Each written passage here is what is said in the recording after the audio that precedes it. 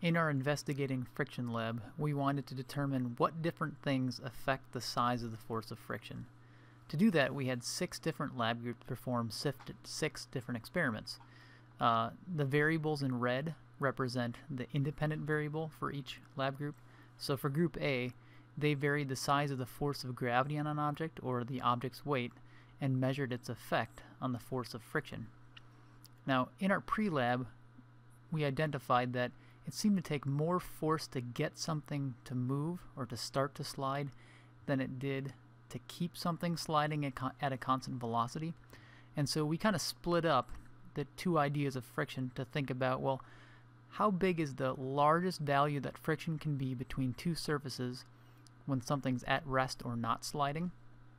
And so group A looked at the relationship between the force of gravity and the maximum frictional force that can exist between 2 surfaces at rest. And they did that specifically for felt material on the bottom of this friction sled and the desk. Group B used the same materials, but they looked at the size of the frictional force that existed between the felt surface and the desk while it was moving, and specifically at a constant velocity. And they found out how changing the object's weight, similar to Group A, affected that. Group C and D did something similar, except they used a cork surface on the desk to find out if different materials have different effects on the force of friction. Group E investigated the relationship between surface area and the frictional force, and Group F investigated whether the speed at which 2 surfaces were moving with respect to one another affected the size of that frictional force while those 2 things were sliding. So let's look at some of the results. Here we're looking at the maximum frictional force that exists between 2 surfaces, specifically cork and a desk surface, while things are at rest. And both groups found out that there's a proportional relationship between the weight of an object, or the force of gravity on it, and the size of the force of friction. They also found that the force of friction was always smaller than the force of gravity by some coefficient or some percent. This group found that the force of friction, the biggest force that friction could be, was about half of the size of the weight of that object. Another group, in their experimental data, found that the slope of their line showed that the force of friction was about 66%, or 2/3 of the size of force of gravity. The groups that used the same surfaces and investigated the size of the frictional force while the objects were sliding found a similar type of relationship, that the force of friction was proportional to the size of the force of gravity, that there was a linear relationship. But they found that when the object was sliding, that the size of the frictional force was less than half of the weight. In this case, it was 0.437 times the weight. This group found that it was about 0.380 times the weight, which kind of confirms our pre-lab observations that the amount of frictional force between objects when they're sliding or moving is smaller than the biggest force that can exist when 2 surfaces are not moving or at rest.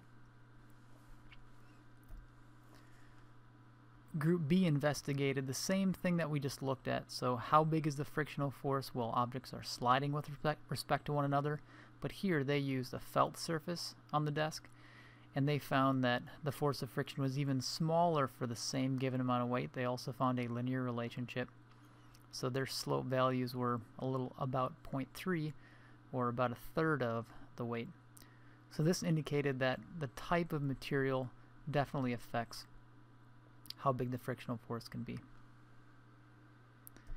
The groups that looked at surface area found that there was a wide range of values when they were trying to measure the size of the frictional force when they changed the surface area.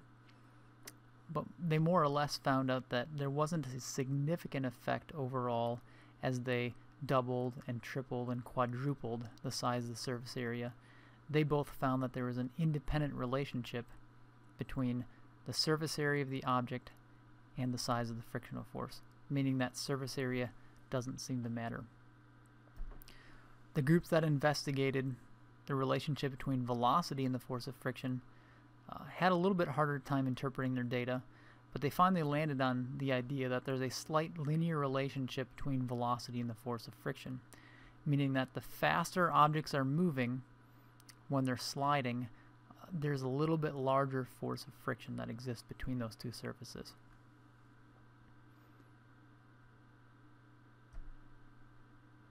So here's what we concluded in the very end. So even though there is a slight linear dependence on velocity, for the purposes of this class, we're going to assume that no matter what velocity an object is sliding along a surface at, that the speed at which it's moving doesn't matter, that the force of friction is about constant. So what that gives us then, this would have been an equation that the groups found when they're investigating the force of friction between surfaces while they're at rest and the force of gravity. They found that the force of friction is equal to 0.5 units of newtons per newton times the force of gravity. And we decided that this value depends on the type of surfaces in contact and whether or not we're talking about the force of friction while at rest or the force of friction while sliding or moving. That slope, which is the amount of frictional force for each unit of weight, we said this value depends on the types of surfaces in contact and whether the surfaces are at rest or sliding with respect to one another. In physics, we call that value the coefficient of friction. It's a coefficient because it's unitless. Newtons divided by newtons they cancel out and just turn into 1. So it's 0.5 times the force of gravity.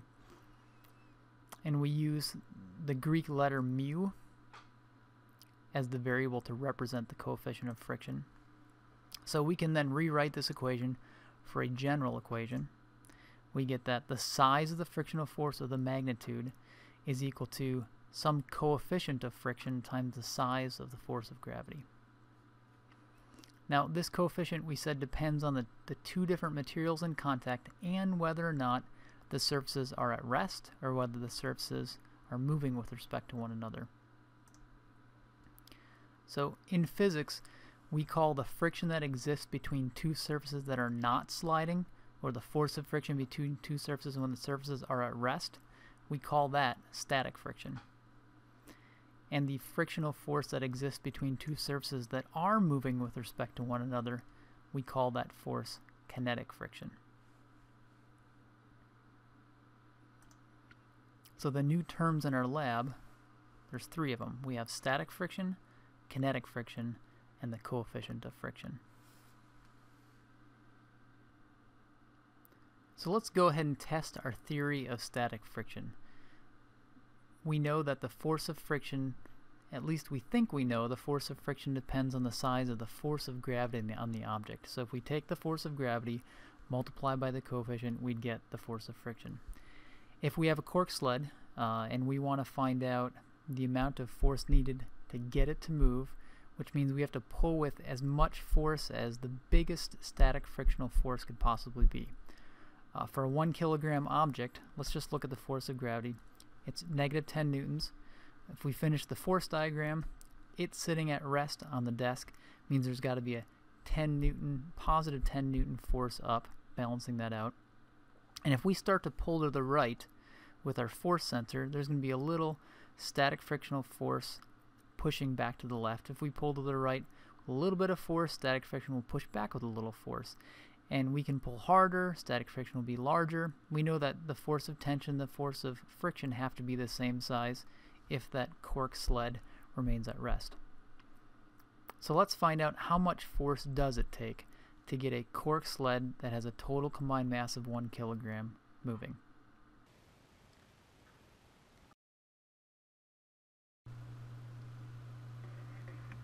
So here I'm going to pull on this 1 kilogram friction sled with a force sensor and measure the size of that force. I'm pulling with an increasing force, now about 3 newtons, so friction must be 3 newtons. You can see that the harder I pull, the larger static friction is to kind of keep this thing at rest, but static friction only pushed back with so much force. Looks like it peaked out at a little over 4 newtons, specifically about 4.6 newtons. So it looks like, experimentally, we found out that it took about 4.6 newtons at most to get that sled to move, which means that's the biggest static frictional force could possibly be. And so for a force of gravity of 10 newtons, the size of the frictional force was 4.6 newtons, which means that it would have a coefficient of static friction of about 0.46 newtons. Now, interestingly, the force of gravity is 10 newtons and the normal force is 10 newtons, so I guess we don't really know whether or not the force of gravity is what determines the frictional force or the normal force, because they're the same size. So let's look at a situation where the force of gravity is the same, yet the normal force is different, to find out how that affects the frictional force. If we use some rubber bands to pull up on the sled, we know that if the mass is still 1 kilogram, gravity is still pulling down with 10 newtons. And if we pull up on the spring scale with 5 newtons of force, then we know the normal force has to get smaller by 5 newtons because there's two upward forces, the normal force from the table pushing up, the force of tension from the rubber bands pulling up as measured by the spring scale. Those both combined have to balance out the force of gravity. So in this situation, the force of gravity is still 10 newtons, but here we have a normal force that's about half the size. Let's find out if the size of the frictional force to get it moving, or the biggest force that static friction could be, is still the same, about 4.6 newtons. Remember, our general equation predicts that if the force of gravity stays the same, and the two surfaces stay the same, then the force of friction should be the same. So while pulling up with 5 newtons on the 10 newton weight, it looks like it starts to move right there. See where it dips down? It looks like the maximum static frictional force is even less than 3 newtons. Turns out that that max was only about 2.7 newtons, so the friction was significantly smaller. So what we found out that in this situation, the measured maximum static frictional force was only about 2.8 newtons. So our general equation has a problem here. It said that the frictional force depends only on the two surfaces in contact, cork and the desk surface, and the size of the gravitational force. In both of these situations, the two surfaces didn't change, they're the same, and the force of gravity didn't change. Yet the frictional force is a little bit more than half of what it was initially. So it seems like gravity staying the same didn't mean that the frictional force would stay the same, but what did change? Between these two situations, here the normal force was 10 newtons and we had a frictional force of about 4.6 newtons. Here the normal force is about half the size, and the measured maximum static frictional force is also about half the size. So it seems like the force of friction is not proportional to the force of gravity on an object, it's proportional to the normal force on the object. And this is really the amount of force that's actually pushing the two surfaces together. So our actual final general equation to be able to predict the size of the frictional force between any two surfaces is given by this equation. And this is the equation that's on your AP equation sheet. It says that the size of the frictional force is less than or equal to the coefficient of friction times not the force of gravity, but times the size or magnitude of the normal force. If there's no additional forces and something's just sitting on the table, we know that the normal force is the same size as the force of gravity. But if there's additional forces pushing down or pulling up at angles or straight up or straight down, then the value that really matters is the actual size of the normal force. Remember that coefficient of friction can change in value based on whether things are at rest or moving. So if we have a situation where things are not moving and the two surfaces are at rest, we would plug in here the static coefficient of friction. And if objects are sliding, we would plug in the kinetic coefficient of kinetic friction. Just to give you a little perspective, here's a table of different coefficients of friction between two different materials. Mu sub s, remember, is the coefficient of static friction when things are at rest. Mu sub k is the coefficient of kinetic friction. And if we look at this, we can see that, let's say for tire on concrete, so your car tires on the road, the coefficient of static friction is 1, which means the frictional force that exists is basically equal to the weight of the car. if the tires are sliding, let's say you slam on your brakes and the wheels lock up, you don't have anti-lock braking systems, and the rubber is sliding against the road, then the coefficient of kinetic friction is only 0.8. And so friction then is only 80% of the weight of the vehicle. So remember, static friction is when there's a force between two surfaces when they're not at rest. And so if we kind of write this out for static friction, the general equation looks like this, where we use the force of friction while not moving or in a static situation is less than or equal to the coefficient of static friction times the size of the normal force. Now, where did this less than or equal sign come in? In our equations, we said that friction is equal to the coefficient times the normal force. But remember back to the videos that we just saw, as the tension was increasing, as you pulled a little force, that object didn't move, so that means friction was only a little force pushing back. And as you increase the force pulling, static friction pushed back with a little bit more force. And so static friction is not equal to this value. It's only equal to up to that value. It can be as small as you need it to keep something at rest, or only as large as this possible value. So that's why that less than or equal sign is in there. If two surfaces are sliding, that's our kinetic friction scenario, and we get that our general equation kind of looks like this, that the force of friction in a kinetic scenario where things are sliding is equal to the coefficient of kinetic friction times the size of the normal force. And remember, we are assuming for the purpose of this class and on an AP exam or any other test that it doesn't matter how fast it's sliding, that force of friction is constant. It's just equal to the coefficient, which depends on the two surfaces, times the size of the normal force.